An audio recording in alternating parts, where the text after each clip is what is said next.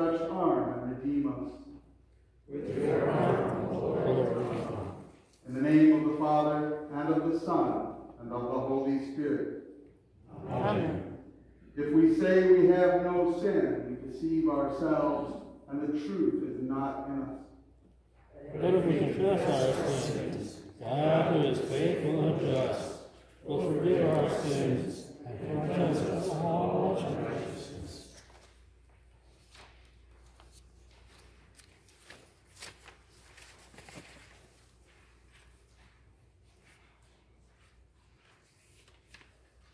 Let us then confess our sins to God our Father.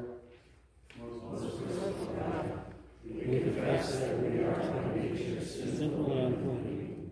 We have sinned against you in thought, word, and deed. By what we have done, by what we have left undone. We have not loved you with our whole heart. We have not loved our neighbors as ourselves. We justly deserve your present and eternal punishment.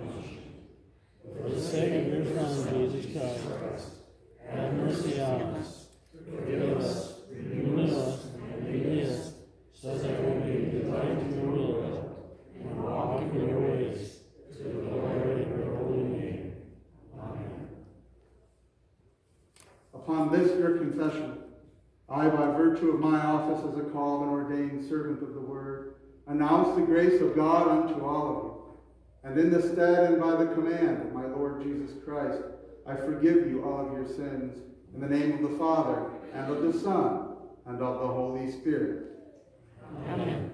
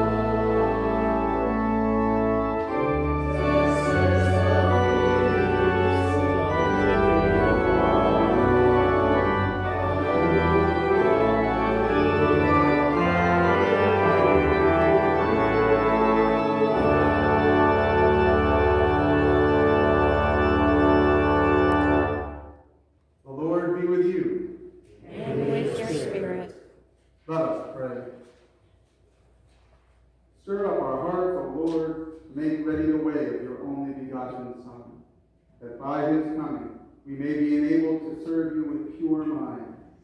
through the same Jesus Christ, our Lord, who lives and reigns with you and the Holy Spirit, one God, now and forever. Amen. A reading from the prophet Malachi.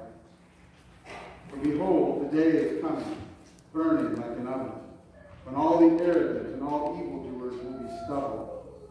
The day that is coming shall set them ablaze, says the Lord of hosts, so that it will leave them neither root nor branch. But for you who fear my name, the Son of Righteousness shall rise with healing in his wings. You shall go out leaping like calves from the stall, and you shall tread down the wicked, for they will be ashes under the soles of your feet on the day when I act, says the Lord of hosts. Remember the law of my servant Moses, the statutes and just decrees that I commanded him at Horeb for all Israel.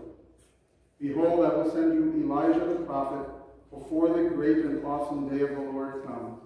And he will turn the hearts of the fathers to their children, and the hearts of the children to their fathers, lest I come and strike the land with a decree of utter destruction. This is the word of the Lord. Thanks be to God. A reading from Romans. Whatever was written in former days was written for our instruction, that through endurance and through the encouragement of the Scriptures we might have hope. May the God of endurance and encouragement grant you to live in such harmony with one another in accord with Christ Jesus, that together you may with one voice glorify the God and Father of our Lord Jesus Christ. Therefore welcome one another as Christ has welcomed you, for the glory of God. For I tell you that Christ became a servant to the circumcised to show God's truthfulness, in order to confirm the promises given to the patriarchs, and in order that the Gentiles might glorify God for his mercy. As it is written, therefore I will praise you among the Gentiles and sing to your name. And again it is said, rejoice, O Gentiles, with his people. And again, praise the Lord, all you Gentiles, and let all the peoples extol him. And again Isaiah says, the root of Jesse will come, even he who arises to rule the Gentiles. In him will the Gentiles hope. May the God of hope fill you with all joy and peace in believing, so that by the power of the Holy Spirit you may abound in hope. This is the word of the Lord. Thanks be to God.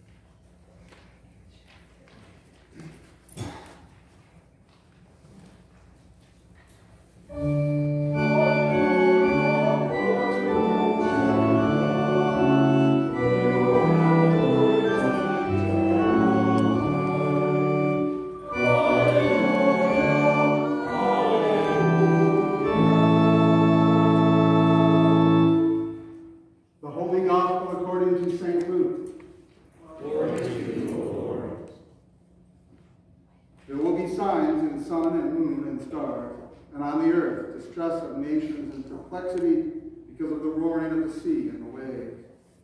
People fainting with fear and with foreboding of what is coming on the world. For the powers of the heavens will be shaken. And then they will see the Son of Man coming in a cloud with power and great glory. Now when these things begin to take place, straighten up and raise your heads, because your redemption is drawing near. And he told them a parable. Look at the fig trees and all the trees. As soon as they come out in leaf, you see for yourselves and know that the summer is already near. So also, when you see these things taking place, you know that the kingdom of God is near. Truly I say to you, this generation will not pass away until all has taken place. Heaven and earth will pass away, but my words will not pass away. So watch yourselves, lest your hearts be weighed down with dissipation and drunkenness and cares of this life, and that day come upon you suddenly like a trap. For it will come upon all who dwell on the face of the whole earth. But stay awake at all times, praying that you may have strength to escape all these things that are going to take place, and to stand for the Son of Man. This is the gospel of the Lord. Praise to you, Christ. In the name of our God, the Holy Trinity, let us confess our faith.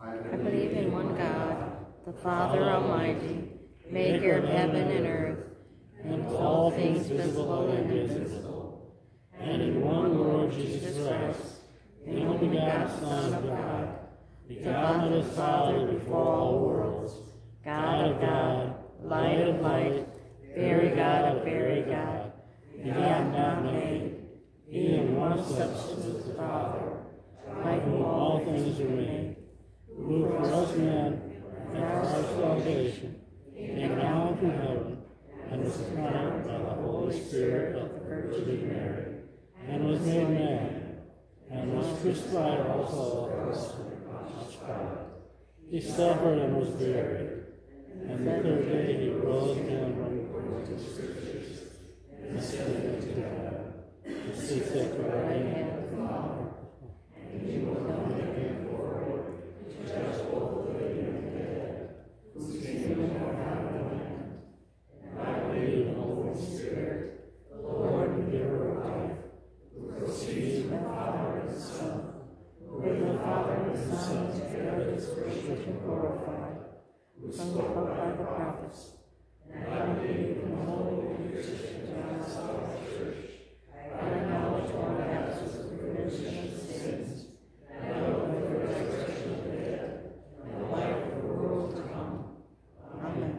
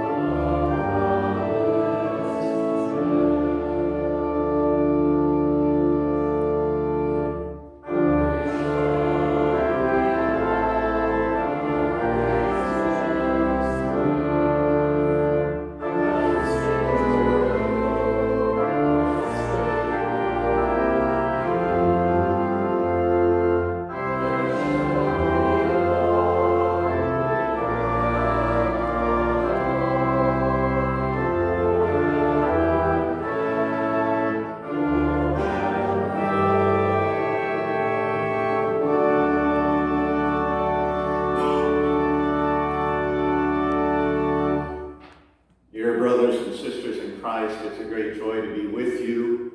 I'm only preaching from here because of the microphone, which is not available at the pulpit, so no statements in this position. I bring you greetings from the International Lutheran Council, and I'll have a chance to speak with, I hope, many of you, all of you, most of you, after the service at the potluck time. But I have an even greater honor now, the greatest honor of all, and that is to preach the blessed word of our dear God, Father, Son, and Holy Spirit. Grace, mercy, and peace to you from God our Father and from our Lord and Savior Jesus Christ. Amen. In this gospel reading from Luke that we heard a moment ago, our Lord Jesus says bluntly that heaven and earth will pass away. And there's no getting around that fact. Heaven and earth is the Bible's way of talking about all of nature, the whole world order, the entire universe. It means the same thing as we said in the Creed, especially in the first article, I believe in God the Father Almighty, creator of heaven and earth. These words mean that God created everything that exists. So when Jesus says that heaven and earth will pass away, he means again that the world order, the universe, is passing away. And of course, if heaven and earth are passing away, that leaves us with a problem. We're left with nothing to stand on. If earth is passing away, that necessarily includes us earthlings. And even if the end of the cosmos doesn't occur until some more distant time, each one of us still faces our own personal end of the world, death. In the book of Ecclesiastes in the Old Testament, King Solomon, and remember he's the wisest of the wise, tells us about his search for purpose and meaning in life. He had gone after and attained pretty much everything that he ever wanted. Knowledge and wisdom, fame and power, the most scintillating of pleasures. But always he came to the same conclusion. It's all vanity, futile, chasing after the wind, he says. A person may pursue all of these things, but the result is always the same. You die. And all that you have, like the wind, passes out of your grasp. Now, as if this weren't bad enough, it gets worse. When the blessed God created the heavens and the earth, when his hands formed the dry land, when he spoke sun and moon and all the plants and animals into existence, and finally when he shaped in his own image and likeness his most glorious creation, man and woman, what did he say? It is good. It is very good. God's purpose was not to create a world only to destroy it after a time. He created it good, very good. He created it to endure.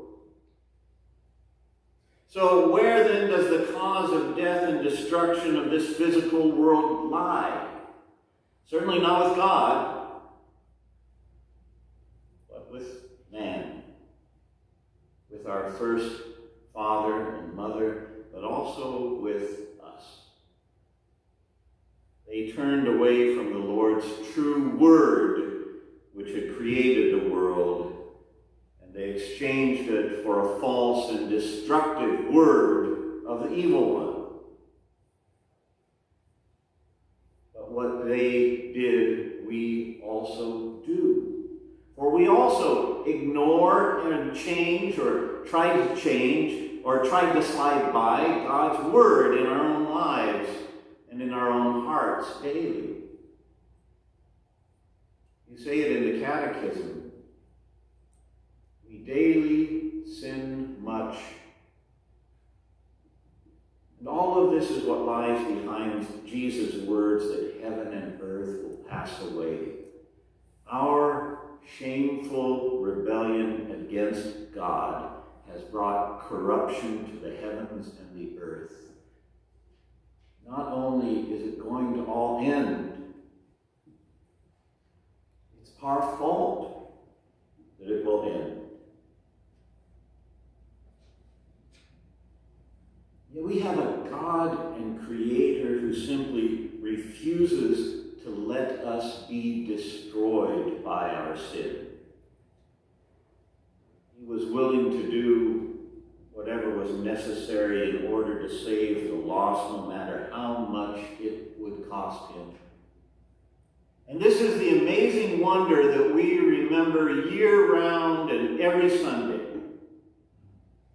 So intent on saving the lost ones, God does not even spare his own beloved Son,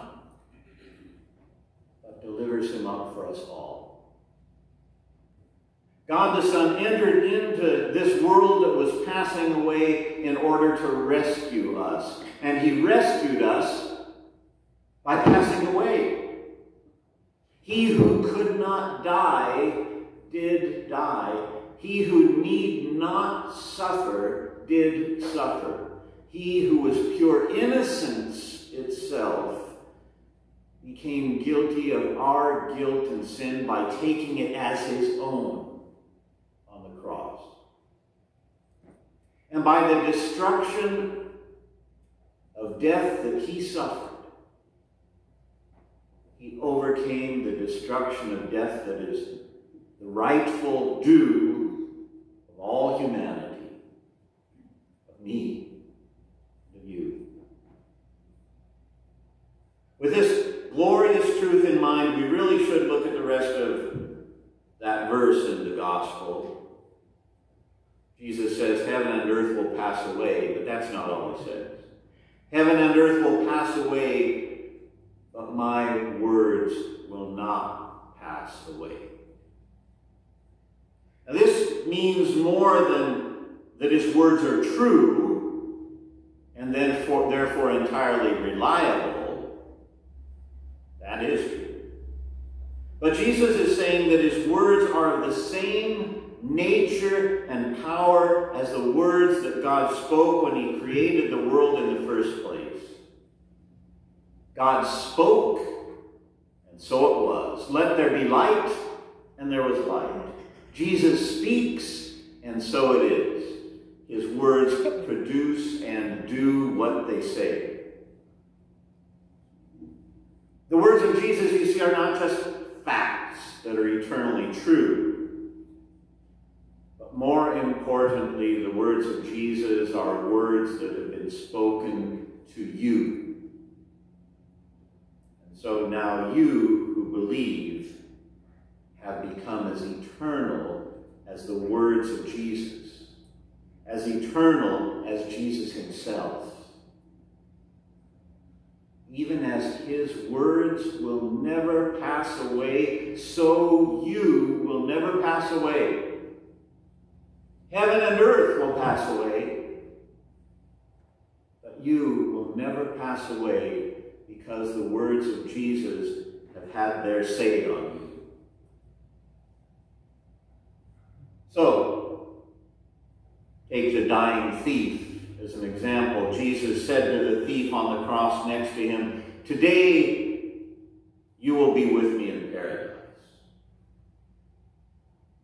Who could ever think that the words of this bloody, bruised, dying Jesus of Nazareth could be true? Especially since he was talking to a confessed and convicted criminal. Him in paradise? But yes, Jesus spoke the word of absolution, forgiveness to that thief. his sins were forgiven, washed away in the blood of the Lord Jesus who was dying next to him.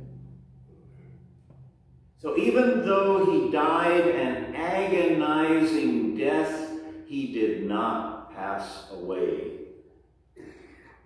but was delivered to paradise. So it was at your baptism. The words of Jesus had their effect on you. The eternal words of Jesus connected with the water were proclaimed over you. And you have become as eternal as the word of the Lord Jesus, which will never pass away, though heaven and earth pass away. Your sins also were washed from you, and the promise made to that thief on the cross also came to be yours. You will be with me in paradise. Even as you hear the same words of Jesus coming from the mouth of the pastor, I forgive you all your sins. These are the words of the eternal and enduring Christ Jesus that will not pass away. And they recreate you and make you into eternal men and women of God who will never pass away. It's interesting, at least to me, that Jesus uses the plural words. My words will never pass away, and not just the singular word in this verse that we've been pondering. Our dear Savior Jesus does not simply stop at one word or even just a few words, but instead he keeps on speaking them to us. So even now in the sermon, this very sermon, Jesus speaks using this frail, stumbling mouth, not merely to tell you truths or to teach you a lesson or two, but it is the power of Jesus' word preached which causes you to stop clinging to the things that are here today, but tomorrow are gone. As if those things were what your life was all about. Jesus' words come to you in the preaching in order to recreate you, week by week, giving you renewed faith in the Lord Jesus and never pass. And Jesus is not done speaking yet. He keeps his enduring words coming to you now as we receive the holy sacrament of his body and blood. His words say, "This bread is my body, and this wine is my blood. Take, eat, and drink, given for you for the forgiveness of sins." And because his words, which cannot pass away, have said it, we know that this is indeed his body, and that this wine is indeed his very blood, and that it is shed for the sins of the world. Jesus, in this eating and drinking, we who are perishing become imperishable.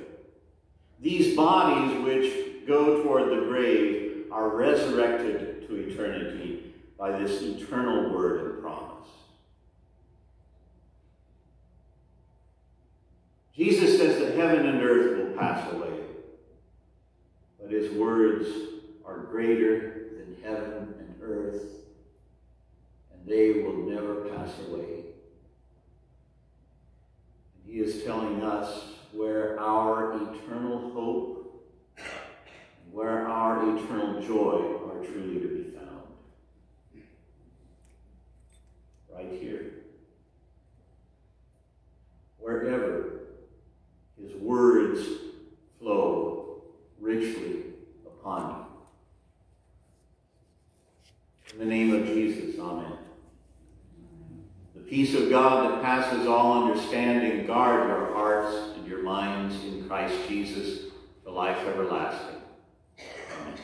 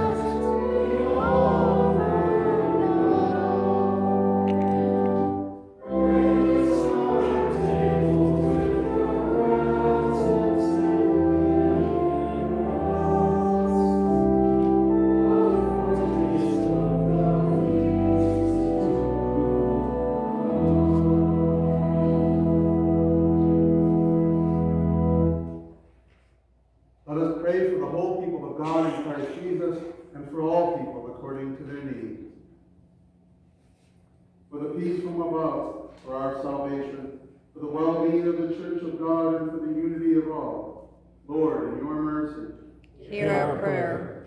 For this holy house, and for all whom the Holy Spirit offers here in their service and praise, for all the children of the Church, Lord, in your mercy, Hear our prayer. For the President of these United States, all our government officials and military personnel, and all rulers of all nations, that peace and the word and will of God might be on their hearts and minds, Lord, in your mercy, Hear our prayer.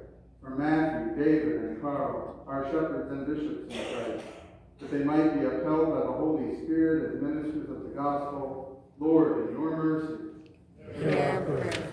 For all the enemies of Christ's church and his gospel, that they might nevertheless be blessed by him, Lord, in your mercy, Hear our prayer. For all of the sick and the suffering in our midst, especially the Scarf, Lynn, Ed, Barb, Ann, Brenda, Bob, Megan, Pat, Carl, Nathan, Jan, Don, Donna, Kevin, Ryan, Steve, Mark, Margaret, David, Margie, Landon, Tabitha, Mira, Ezekiel, Milo, Rich, Jeff, and Rhonda.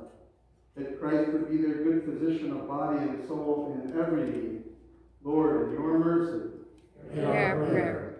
For all people in need or distress throughout the world, for all those to whom death is drawing near, and for us all, that when our last hour may come, we may depart this life with the confidence of a true faith, a right, devout, and holy hope, and together with all the faithful, be seated at the wedding feast of the Lamb in his kingdom which has no end. Lord, in your mercy, Hear our prayer. Hear our prayer, O Lord, strengthen, deliver, and preserve us. For to you alone we ascribe all glory, honor, and power, Father, Son, and Holy Spirit, one God, now and forever. Amen. The Lord be with you. And with your spirit. Lift up your hearts. We lift them to the Lord. Let us give thanks to the Lord our God. It is right to give him thanks and praise. It is truly good, right, and salutary that we should at all times and in all places give thanks unto you, Holy Lord, Almighty Father, everlasting God, through Jesus Christ our Lord, who on this day overcame death and the grave, and who opened the way for us to everlasting life. Therefore, with angels, archangels, all saints, and the whole company of heaven, we laud and magnify your glorious name, evermore praising you and saying,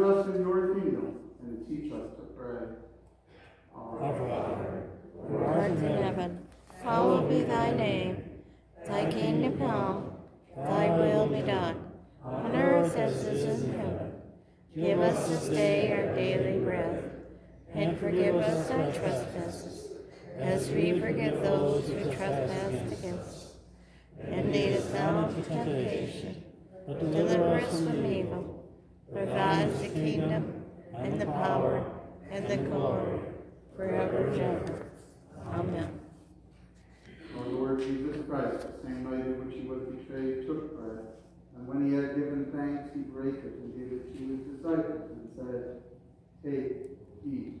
This is my body, which is given for you. This do in remembrance of me. In the same way also we took the cup after supper, and when he had given thanks, he gave it to them, saying, Drink of it, all of you. This cup is my blood of the New Testament, which is shed for you for the remission of sin. This do as oft as you drink it, in remembrance of me. The peace of the Lord be with you always. Amen.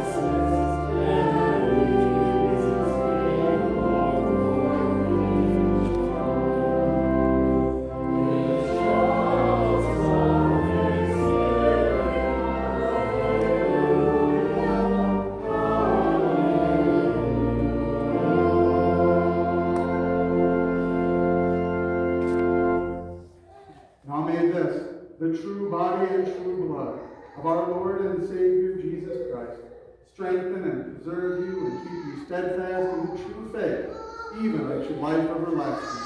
Go in his peace. Amen. We'll give thanks to the Lord, for he is good. The Lord be with you. Let us pray. O God the Father, the fountain and source of all goodness, who in loving kindness sent your only begotten Son into the flesh, we thank you that for his sake you have given us pardon and peace in this sacrament, and we ask you not to forsake your children, but always to rule our hearts and minds by your Holy Spirit, that we may be enabled constantly to serve you. Through Jesus Christ, your Son, our Lord, who lives and reigns with you and the Holy Spirit, one God, now and forever. Amen. Let us bless the Lord. Thanks be to God. The Lord bless you and keep you. The Lord make his face shine on you and be gracious to you. The Lord lift up his countenance upon you and give you peace. Amen.